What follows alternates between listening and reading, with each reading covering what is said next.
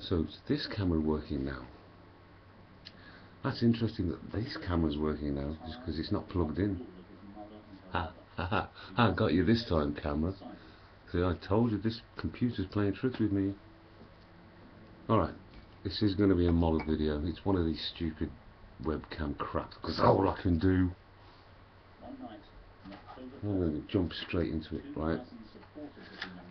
Having a really hard time modelling. I'm having a hard time living my life. Just existing is hard in my head. But I'm trying to keep on track and on top of everything that there is. I need to. Long story. The studio. It's still going. With just a few of the inside, the interior is just there. But this, I mean, we're up to this stage. I mean, we're further than this. It's just I can't assemble it. This is the issue now. Is getting this all. It's a lot to do with the engine and the alignment. I mean, it is working, but then we have a problem when it comes round to here. There are some issues with alignment on this, all of this here. I'm trying to go the other way here. There we go. No, go that way. Oh, it's so opposite to do. It's got a lot to do with this piece. And it goes on there, and it makes everything, which would be the propeller, it makes it all sit on there nicely, comfortably, which it won't, because every moment I put it on at the moment, it looks like it's sitting at a silly angle. So, as you can see, that is one of those things that I'm battling with, and then I've got to make everything fit smoothly around all of this piece here, which, that's another thing. This, I wouldn't say this kit has fit issues, but I think if you don't get everything exactly right, you're going to have issues later.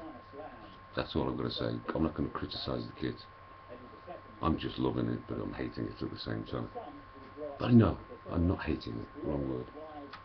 It's a challenge that I expected, and I wanted. I've got what I wanted, and obviously the interior.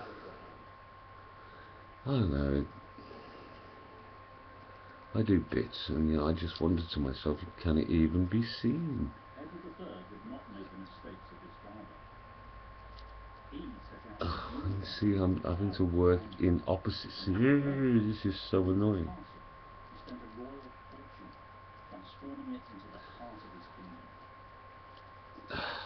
It's the lack of my camera is doing that. Anyway, I'm still going to do all these little bits in between. I mean, this was I'm really still very happy with that, and still things to do to it.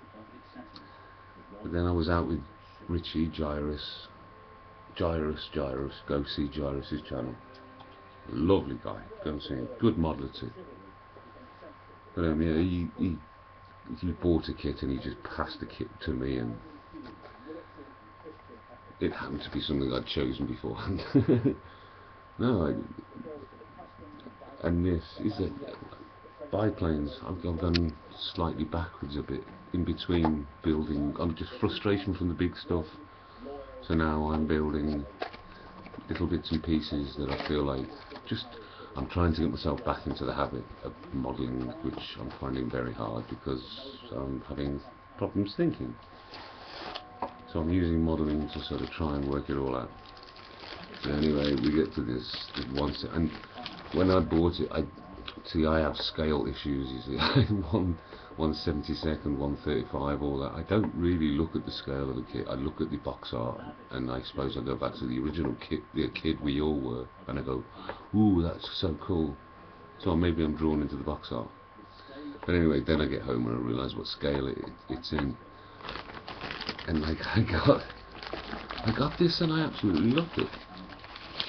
I was surprised how small it was.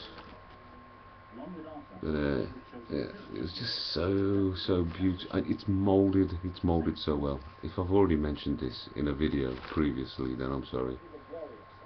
But the quality of the mold on the body is second to none. It is so nice.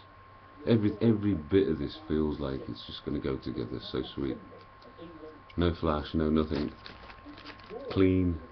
It feels as if it's going to be snap tight. And needless to say, everything else is the decals, which I always conveniently drop. These are the kind of decals that never look right either way up. Numbers like that. And very, I suppose these are the really modern, up to date. This is how they do it these days. Airfix instructions, which I find, you know. This is good. This is quite useful. I can actually really quite understand it, which is what I don't. I might even try it on the smaller one. I've got the bigger one to do, but I might even try it first on this one because it seems so mapped out. Way of learning. It's a bit weird, like. But yeah, this different colour matching here, I like it. It's good, and it is very old. It's all very clear. So like.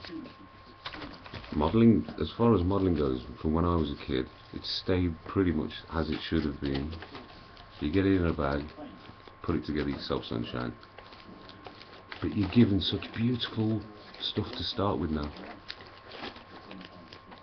which I suppose, I don't know. If you've modelled for as many years as I have, you can probably understand. I could pick that apart. You'll never learn how to carve bits out with your own fingers. I mean, all that comes, I suppose, but I learnt that way. So, but I'm an old school twat and proud. Brushes, paint brushes. Airbrushes. Love them. Can't afford one. But anyway, yeah. Look, this is as closest to modelling you're gonna get. So if you don't like it, you know what? If you don't like it, you know what?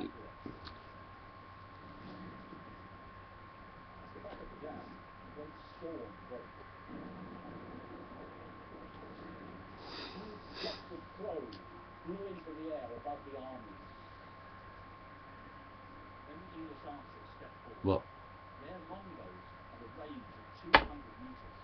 Their longbows had a range of 200 metres. I stand 210 metres away.